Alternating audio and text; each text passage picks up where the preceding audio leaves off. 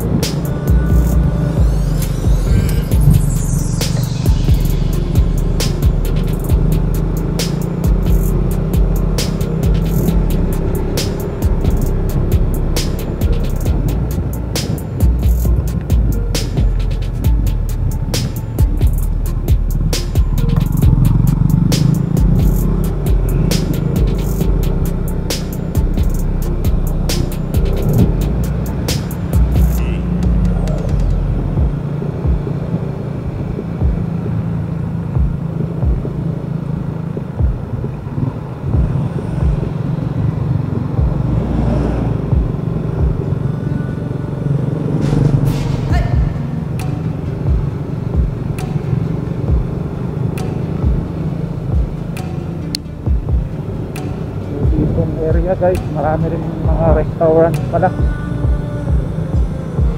Lalabas pala tayo ng out of drive. So dito guys, maraming restaurant, bulaluhan, meron dito.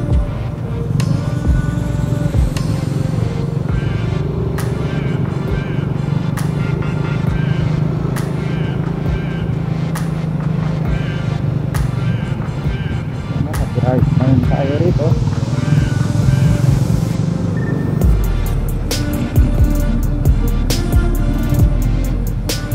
Okay. Oh.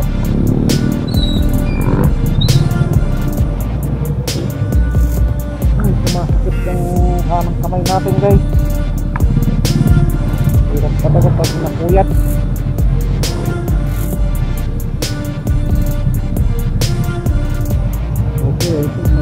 May hintayin pa tayo. Ewan ko kung ano yun.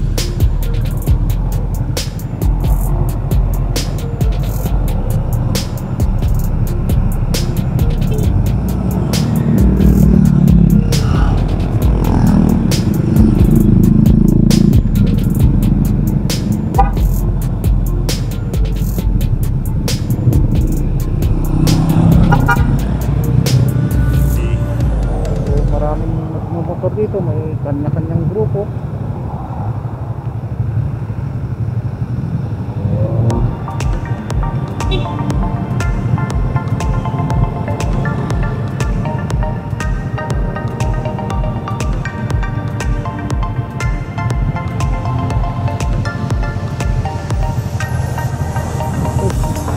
Siguro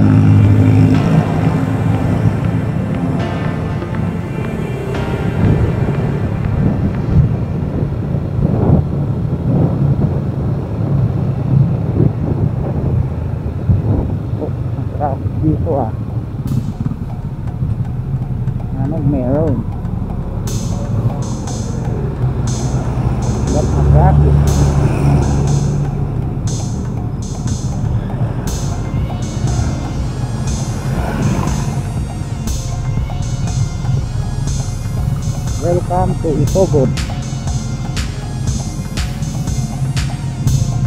Yung municipal hall pala nila, 14 kilometers.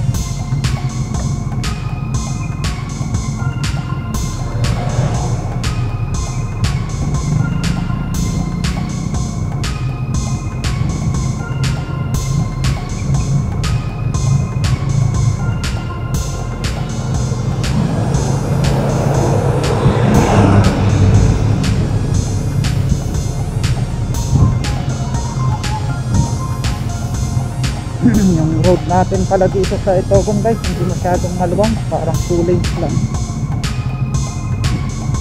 Pag may tumigil, hindi ka makakabas-kabas sa overtake.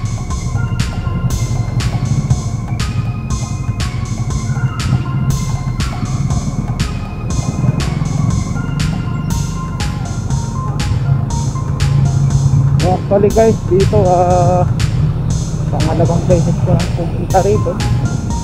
May client tayo dito nun, pero lampas lang ng simbahan. Kalimutan ko na kung anong simbahan yun. Hanggang dun lang tayo. Ngayon lang yung pangalawang punta ko rito.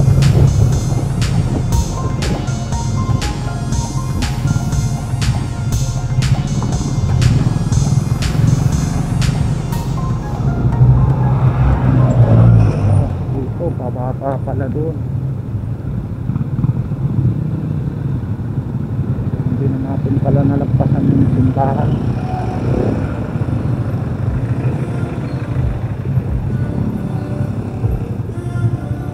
Malapit lang pala guys.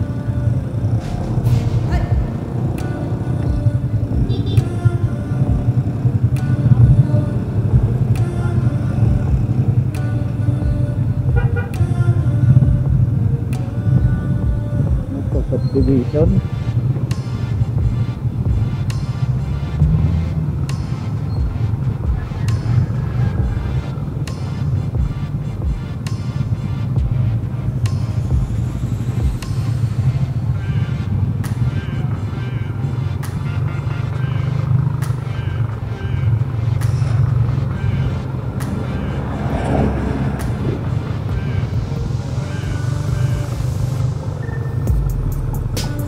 Subdivision to guys.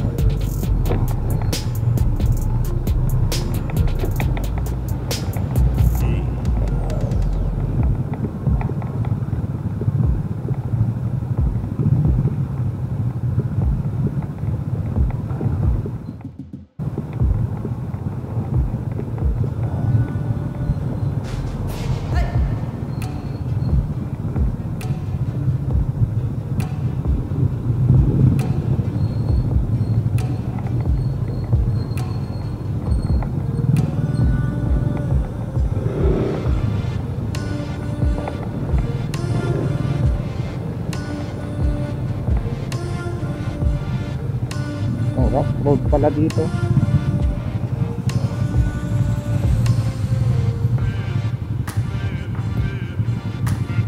Nagkahanap pa tayo ng location natin. Ito binantangan pala. Ayun nakalagay, Purok Binantangan.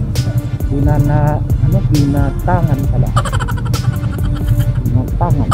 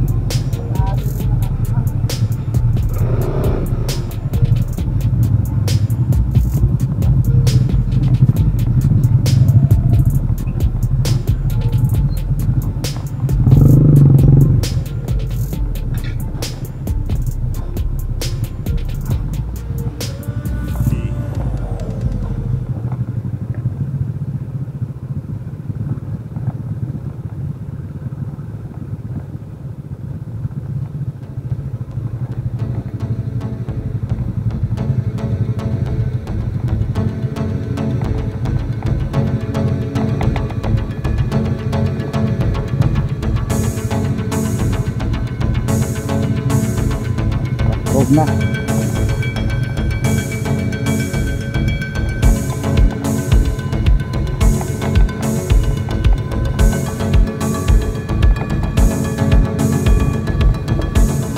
Hanggang ang mga pako guys, mga delikado sa rough road. Pag may naano kang pako, sigurado flat tayo.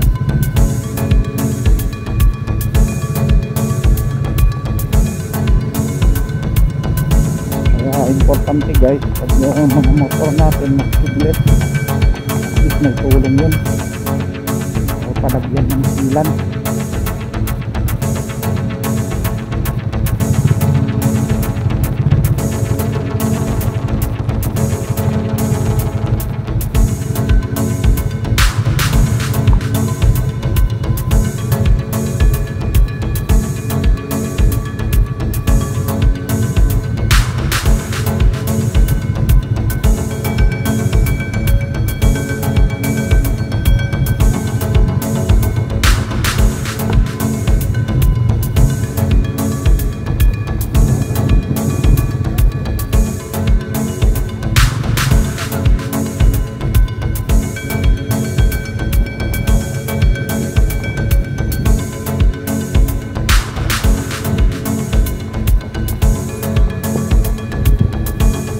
May adupay guys.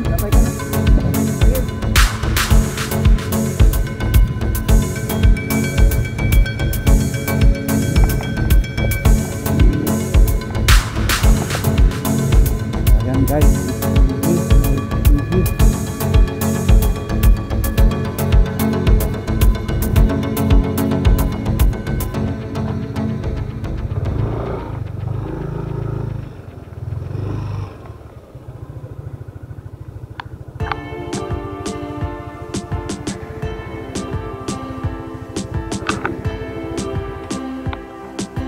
Okay, pinag na tayo guys.